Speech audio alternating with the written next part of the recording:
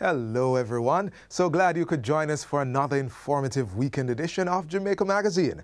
I'm your host, Theodore Henry. In today's show, we'll look at how some of our young people were positively engaged this summer. Plus, as always, we take you on a health and wellness path. There are also tips for getting children ready to learn in the new school year. So stick around for these and more interesting features packed for your enlightenment.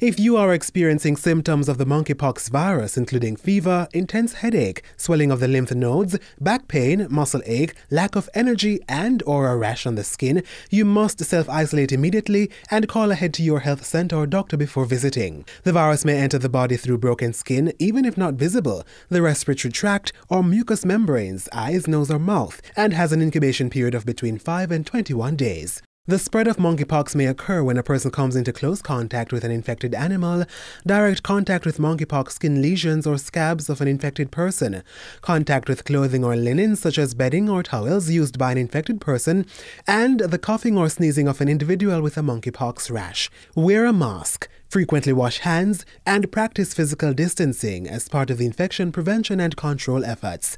For additional information on monkeypox, visit the Ministry of Health and Wellness website at moh.gov.jm or contact the local public health department. The summer break for our children is ending. As we turn the pages of the magazine, our Western Roundup team highlights how some children were positively engaged during the summer.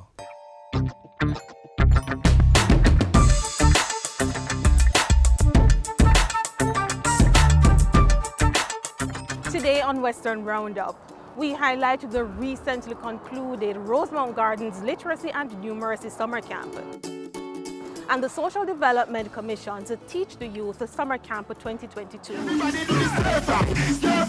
The participating students loved it, and we know you want to hear all about it, so stick around. Who are the leaders of tomorrow? I Can Make a Difference was the theme for the Tourism Enhancement Fund TEF-sponsored Literacy and Numeracy Summer Camp held in Rosemount Gardens. The camp, which was designed to improve the youngsters' conflict resolution skills while impacting their education and personal development, was a good break from the norm for the students. The experience at the Summer Camp 2022 was amazing for me personally. I got to meet a lot of people and get closer to a lot of people and have to socialize. We engaged in the making of the graduation caps and the potato race that occurred on the sports day. We did math and spelling. I learned to spell new words and words that I really couldn't get on the top of my head, and we got to do simplifying math around my age group. So I learned a lot of that. Thank you a lot, and I really appreciate it. I hope we can get this next year, and we just are on behalf of everyone here. Thank you. It was excellent because I got to learn a lot of things. I would like to say big thank you to you all. I'm very grateful, especially Miss Powell, that is the leader of this camp, who supports me a lot in everything that I do. And I'm really grateful even the workers that are here. They really support me, and I'm very grateful for them. I'll say big thank you to you all. My experience at the camp, I made a lot of friends. One of my best friends now being Serena. She's the other group leader. Yesterday we were on a trip and we were just having fun, laughing and everything. On an event, well, there was a guest speaker. He was a police officer, and he came and taught us how to identify a police officer, talking about their badge number, if they had their crown on their hats, and their the thing that shows their ranking on their shoulder. You would find it on their right shoulder. The Rosemount Gardens Citizens Association hosted the initiative with support from the Jamaica Constabulary Force JCF, mathematics and literacy specialists, guidance counselors, and the Rosemount Gardens Moravian Church, where the camp was held. President of the association, Deputy Superintendent of Police Yvonne White-Powell, says the camp brought about life-changing experiences for the participants, adding that there were marked improvements in children's mathematics skills as well as their deportment. So last year, when we looked at the children in the community, they were all over the streets. There was no activity in the community for the children.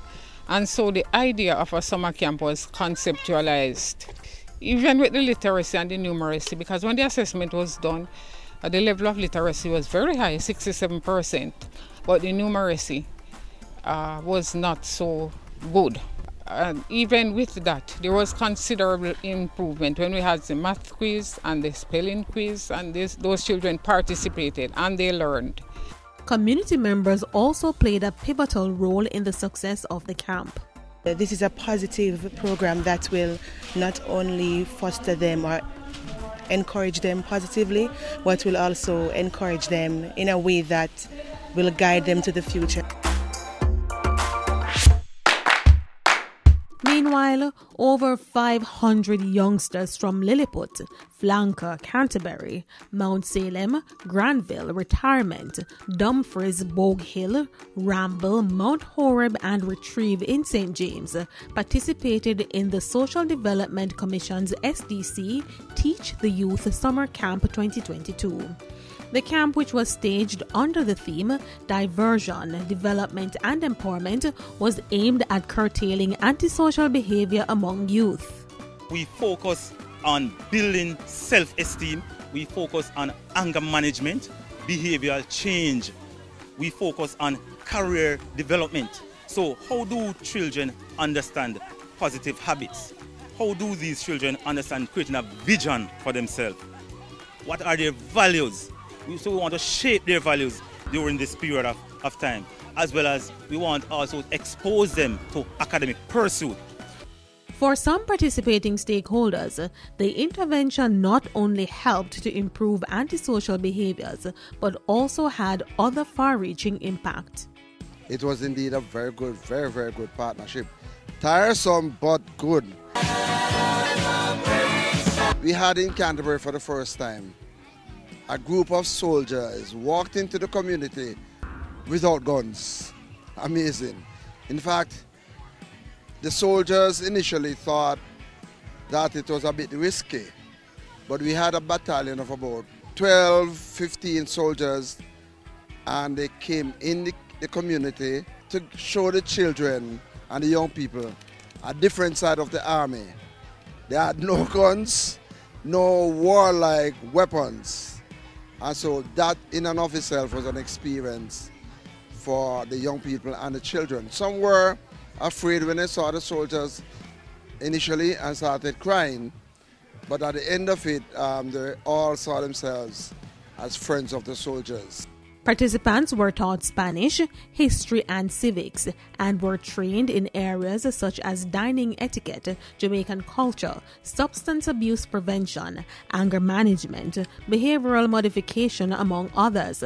The individual camps were led by the SDC in collaboration with community development committees, the CDCs, and other community-based organizations. The camp culminated with a fun day, which saw participants from the different communities converging on the SDC playing field for a day of entertainment and frolic. That's all for the program today. As usual, thank you for joining us for Western Roundup, where we take you from the corners of St. Elizabeth to the hilly terrains of St. Anne. Remember to send your feedback to jismove@jis.gov.jm. Until next time, stay safe.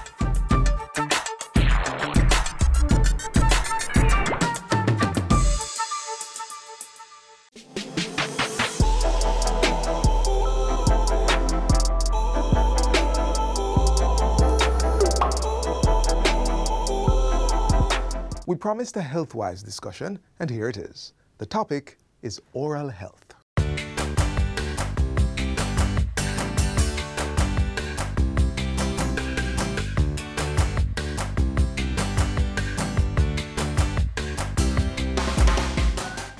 Dental health is really important because the mouth is the entry point of nutrition in our bodies.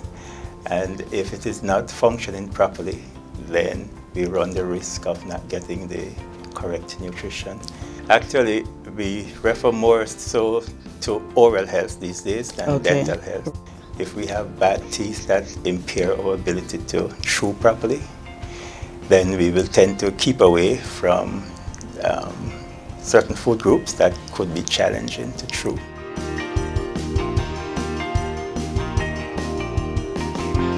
People with bad oral hygiene, people who use and eat and drink a lot of sweets, you can have decay, and you can also have, along with it, periodontal gum disease.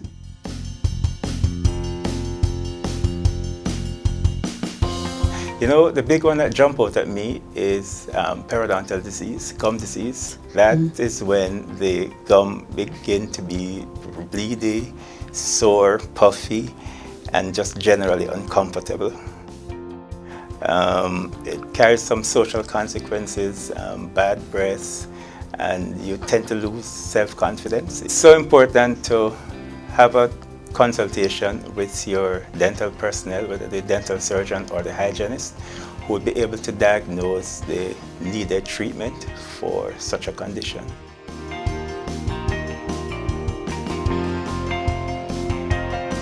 All sugars are bad, but everything is in moderation. The Jamaica Dental Association endorsed the efforts of the government in reducing the levels of sugar in the bottled beverages.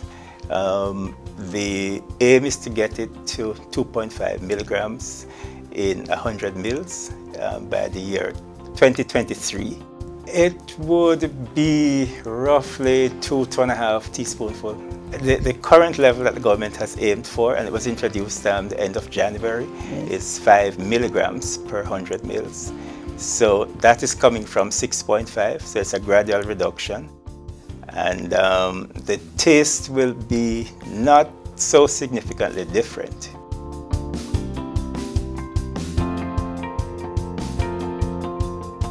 As a dentist, I recommend the soft, but I'm aware that a lot of patients tend towards the harder ones. It does some damage by cutting a little line at the neck of the teeth, just where the teeth meet the gum line. So we recommend the soft toothbrush. It's really important to begin by putting the brush on the gum. A lot of people avoid the gum because they tend to think that it makes the gum bleedy. It's the exact opposite. It is as a result of not brushing the gum why there is some amount of bleediness. And you should brush in the direction of growth.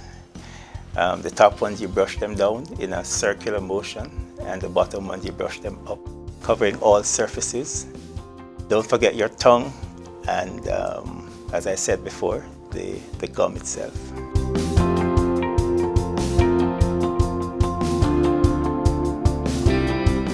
Flossing is very, very important. If you try to imagine that the toothbrush does not get between the teeth, the only thing that can remove the material that will accumulate between the teeth would be the dental floss. The technique is also important. Hold it short, get it past that little tight area, and gently bring it down into the gum, that little crevice of the gum, and remove it. Remove material that might have accumulated there.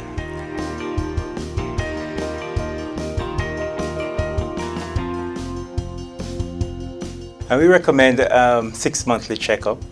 If you tend to be prone to decays, we would really like to see you every 6 months.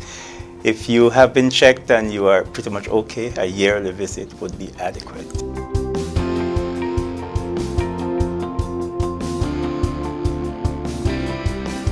Extraction really is the last resort.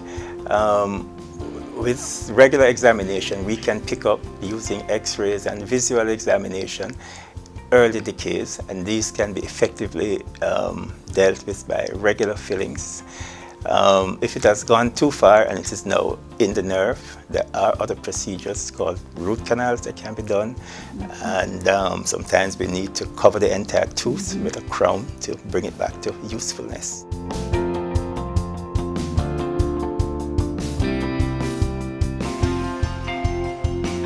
If your teeth are malaligned, just not aesthetically pleasing, or are causing some kind of effect on your body, then they should be straightened.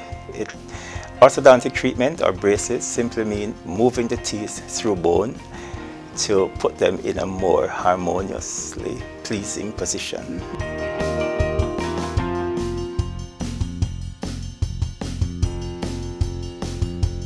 It's important because you are moving teeth through bone, and the harmony between the joint, the soft tissues and the teeth must be respected. Not respecting it can result in pain in the joint, headaches, and just a general sense of discomfort in your mouth. It's important to visit your dentist regularly and without fear, because with new technology, and we now have many new dentists in our system, where it's not difficult to get an appointment to see a dentist on a regular basis. There's always a needle, but outside of that, there's absolutely no pain.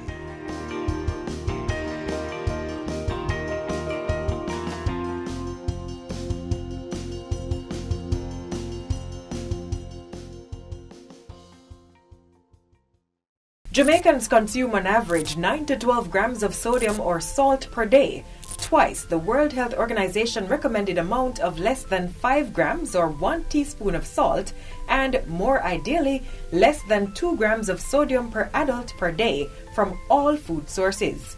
This excess salt in the diet causes high blood pressure, kidney and bone damage, gastric cancer, obesity, and worsening of asthma. Reduce the amount of salt you consume to no more than 3 to 5 grams, or half to 1 teaspoon per day for adults, and less than 2 grams for children under 11 years of age. Let's shake the salt habit and live healthy. A public service message from the Jamaica Information Service. We're still talking health, and this time our focus is not on the mouth, but what goes in it. Food, but more specifically, the fats in our food.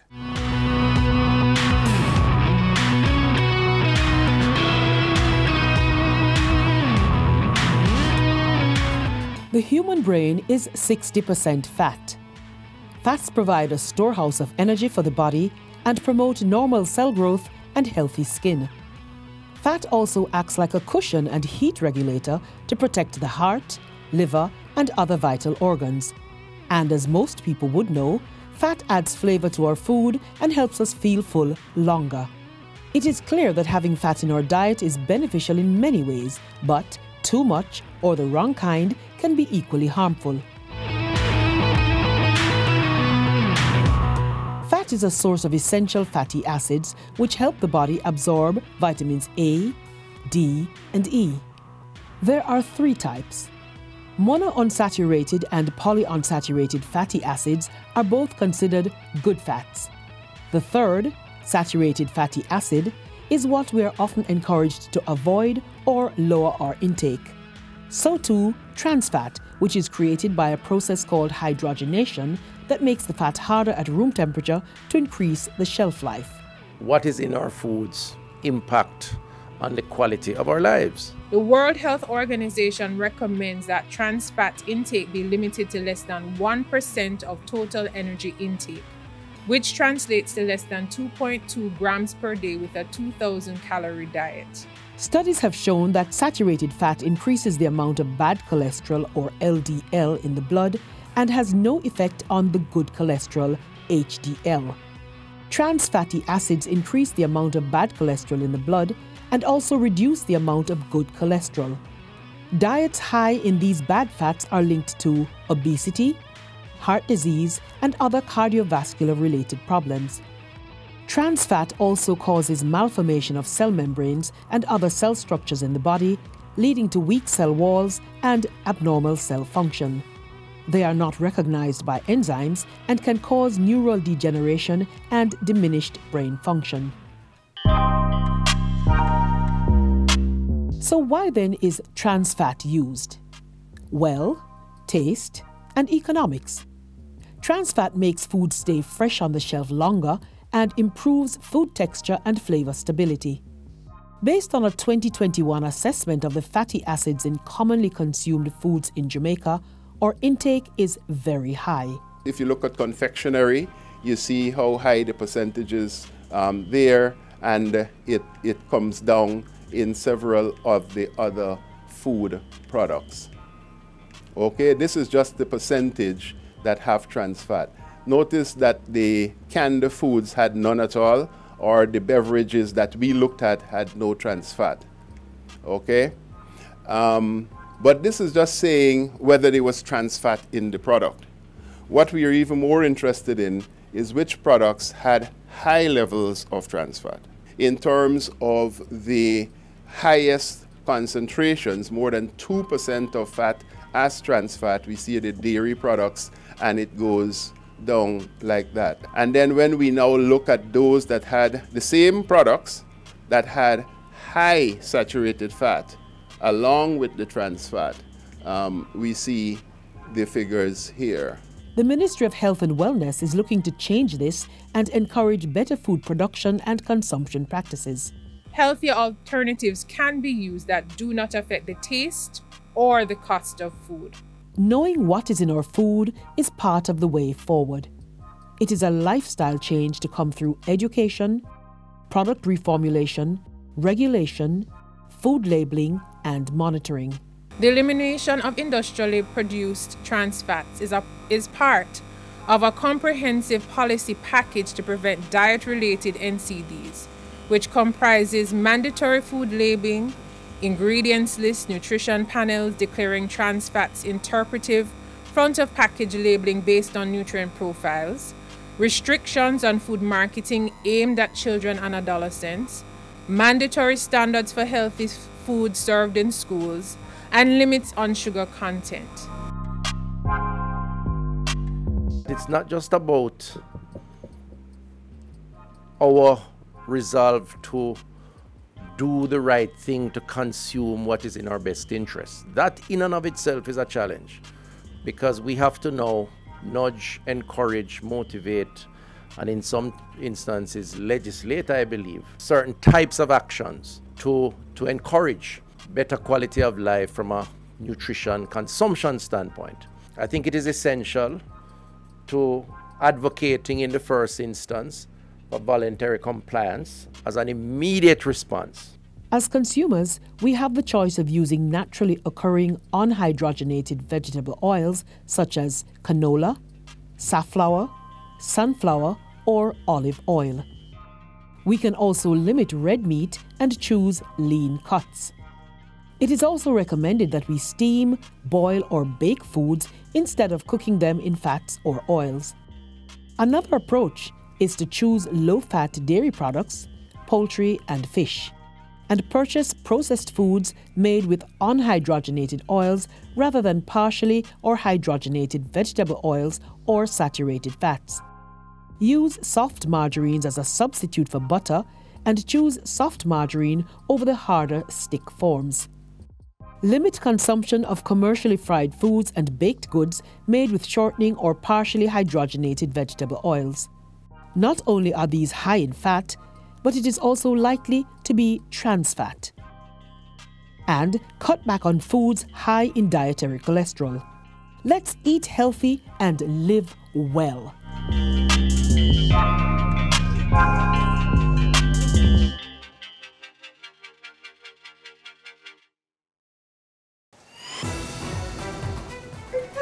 The next part I show them cut it. Talking about that, listen to this. It sends a message. Disaster do happens. Be prepared. The municipal corporation reminds us of hurricane, earthquake, flooding, you name it, and preparedness. Mommy, we really have to take this thing seriously. Mommy, where's the emergency shelters? Samir. Primary school, churches, community centers. Know your nearest emergency shelter. Protect your family during any natural disaster. Be prepared. Visit the ODPEM website at odpem.org.jm to find the shelter listing for your parish. Know your emergency shelters.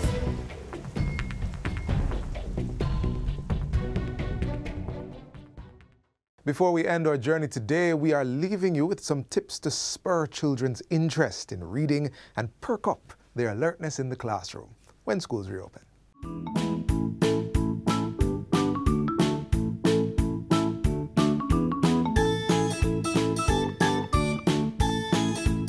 I'm Janet Davids, teacher of grade 6 coordinator. Get them interested in the reading. Because you know, research has shown that over the years, as children get older, the interest and motivation in reading decreases. So as a grade 6 teacher, what I try to do is to encourage my students to read a wide variety of genres. Sometimes while I'm teaching, what I do is I bring in a little of what I've read in a book into my whole discussion, you know, like a teenager book. And then they will say, Miss, you know that? And I say, yes, because I read all types of books, and therefore you need to read all types of books. I think parents themselves must be readers. Parents must not allow the students to think that reading is a chore. You know, like sometimes when they're doing something bad and the parents say, go take up your book. No, it should be something fun. So they should find fun ways to read together with the children and read to them sometimes as well, and not just reading just one particular material, but a variety of materials so that they know that reading is not just a book. So those are some of the ways in which I try to pique their interest and get them interested in reading.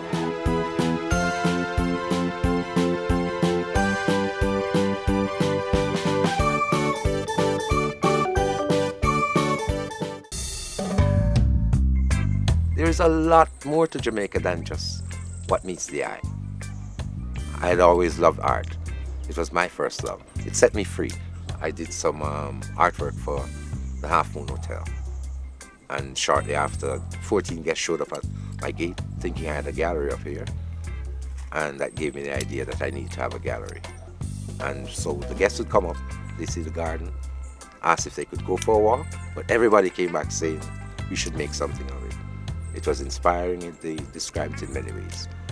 When they come here, we give each guest a welcome and a little history about the place before they take the tour. There's one word that they repeat over and over again. Love. They feel love in this place. One guest we had in the early years was from Germany. And he said, you know, I spent 5 days on the beach looking up in these hills and just wondered what was life like up there. And he found us. People who travel want to experience. And this is what we try to offer, an experience. Every guest that leaves this place, say it, I came here as a guest and I felt like family. Yeah. Come to Jamaica and be your family. We all have a story to tell. Mine is just one of millions that are out there, and they're all good.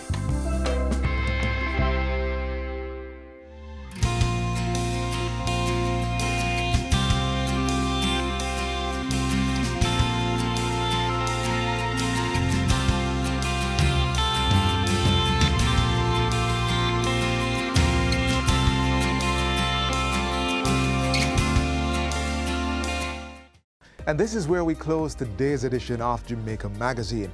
Be sure to join us tomorrow for another show. Until then, there is more to watch by visiting our website, jis.gov.jm. On behalf of the entire production team, I'm Theodore Henry. Until next time, take care and keep safe. This has been a production of the Jamaica Information Service, the voice of Jamaica.